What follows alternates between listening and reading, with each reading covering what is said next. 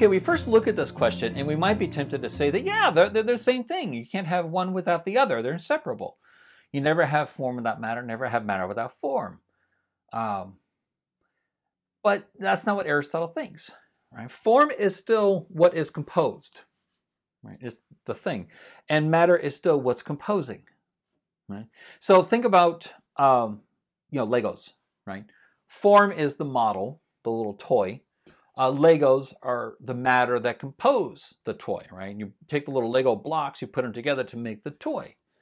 And Aristotle says, yeah, form and matter are inseparable. You can't have a Lego model without the Legos.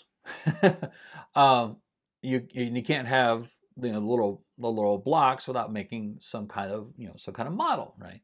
So he says that they're inseparable, but they're also distinct. There's a difference between what's created, or what's made or composed, and what's doing the composing. Mm-hmm. So they're inseparable, sure, but they're not identical. They're not the same thing. Form is what's composing. Form is what's composed. Matter is what's composing, and these are two different things.